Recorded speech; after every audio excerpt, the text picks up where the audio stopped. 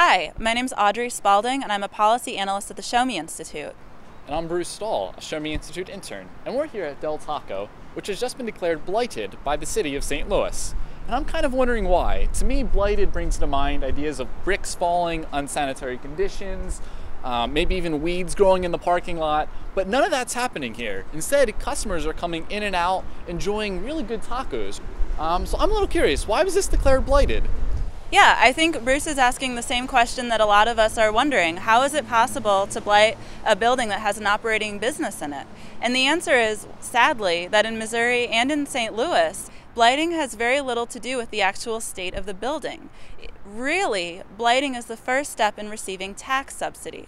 So what that means is if you want tax abatement or tax increment financing as a developer or as an owner, you have to get the local government to blight your property. The government has to declare that your property is blighted. And what has happened is that governments all across the state, including here in St. Louis, there's been this wide interpretation of blight to include buildings like this Del Taco, which is operating perfectly fine.